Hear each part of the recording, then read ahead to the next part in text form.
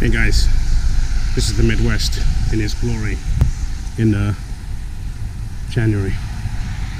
It's actually not too cold, but I'm in Indiana. I've come to see my home, or bus.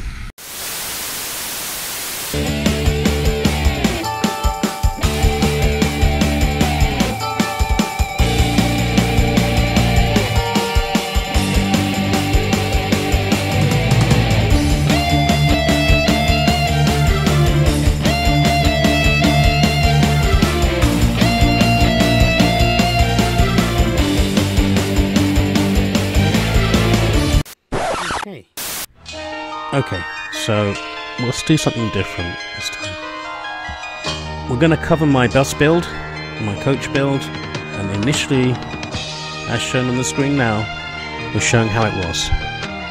I've owned this coach since 2012. It was already built when I bought it, and it wasn't a bad job. You can see here the stairs. It wasn't a bad job at all. Just different, I guess. You can see the seats were changed.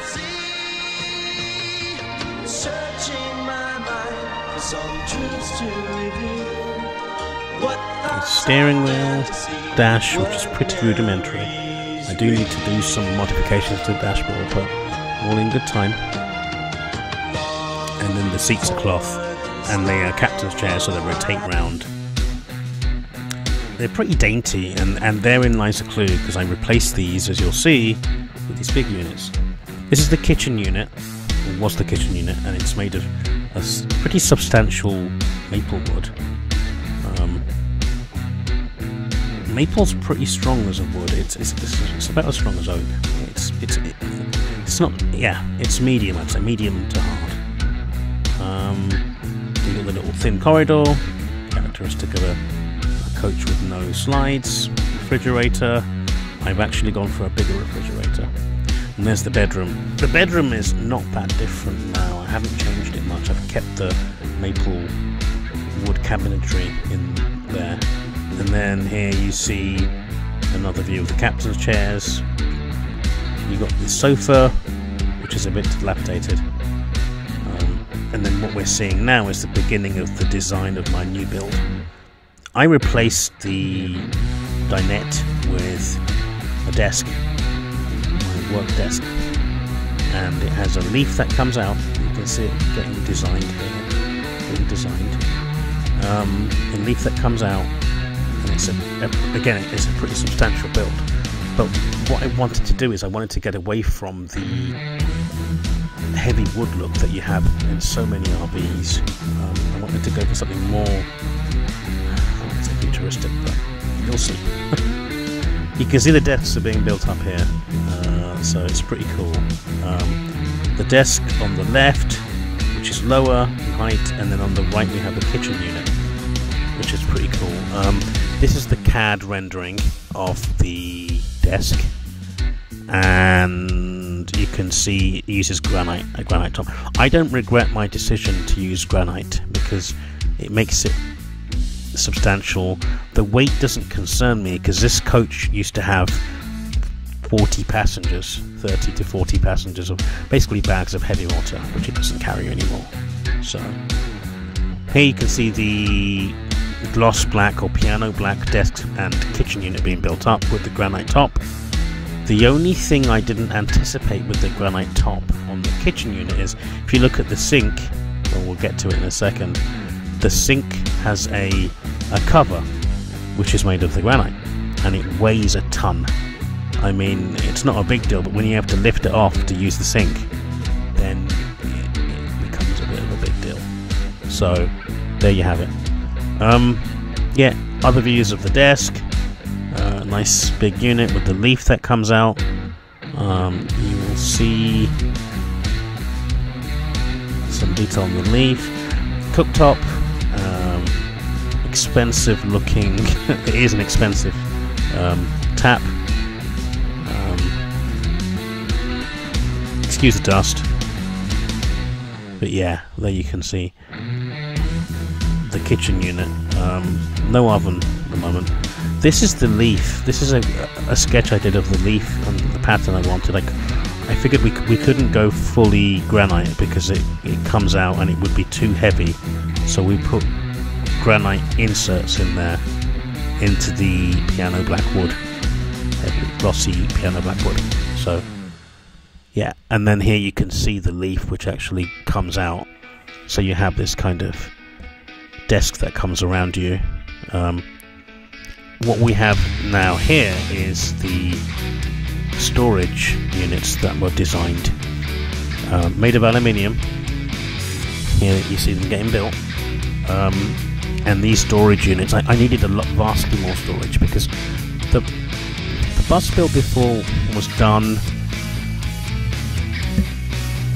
kind of as a fair days type of thing. My intention is full timing, or at least spending a lot of time in it.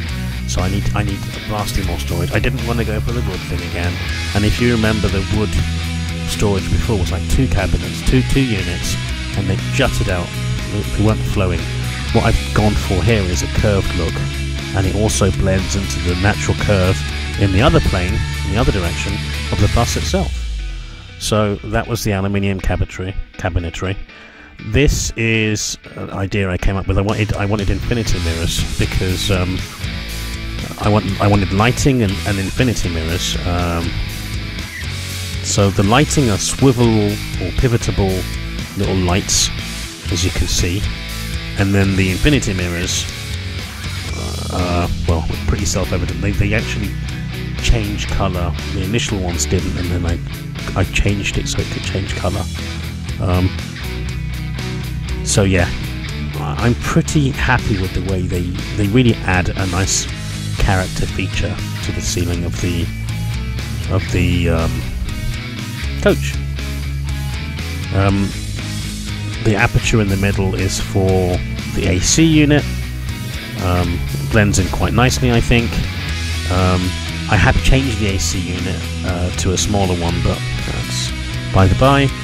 I have aped the infinity mirror to a round one, a small one for the bedroom, as you can see here, and here you see it with the blue light and the actual finished suede fabric for the ceiling. So again, I've kept the maple wood, and then here you can see just a shot, the cabinetry, the kitchen units, and the aluminium cabinetry, and the kitchen, sorry, the desk, and the infinity mirror again. So there you go. Lighting. So I mentioned the swivel or pivotable lighting. We couldn't go track lighting because it was overhanging and the ceiling's low enough. Didn't want to hit my head. So yeah, we went for little pivotable lamp units. So, and I think there are 8 of them in total. Change of colour, blue. But yeah, the coach before wasn't badly done. It obviously wasn't done by someone who's experienced building RVs, but it was done pretty well. The maplewood was strong, but it was very workaday. I think I've added a different flavour to it. Now what we're seeing is the seat units. I replaced those captain's chairs that were cloth with this ultra leather, the sofa, the captain's chairs, and an easy chair. The easy chair, I'm gonna, it actually butts up against the new desk, and the granite top overhangs, so my intention is to use my Oculus and gaming stuff on the easy chair and then fall asleep if I want to. Some of the challenges are that the swivel, the chairs, the footprint is so big that they have trouble swiveling round. But that's something I just have to live with, I guess. You can't swivel around the driver's seat or the other seats because they hit, you know. And I've got no slide outs in this, so yeah, not fond of leaking water. Oh yeah. The colour is Chianti, which is actually a flashy way of just basically saying burgundy. I went for black inlays just to give it a bit. The black goes with the piano black, and I wanted to add some colour because black and aluminium silver it's kind of cold, and I think the colour I've added is this burgundy Chianti, and you see the theme in the carpets, which is kind of reddish, and then you see the blinds that were also burgundy. So yeah, the trick is, if you want to go black and silver but you want to add warmth, to add some kind of coloured accent, I guess. So that's what I was going for. So that is it. Here you see the seats, the cabinetry, the kitchen units, and the desk, and then the rear of the coach's room is not really that different. Obviously the carpeting is black, red and grey. That carpet was actually a rug in my old house before I sold it, and I was so taken by it, I thought, wouldn't it be cool to have it? So these are just some final shots in the evening, because I've been living in it, kind of cozy shots, and that really pretty much is it.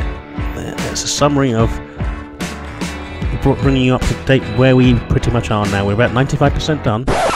Thanks for watching, and all I want to say is live fast, live well, live free. Thank you.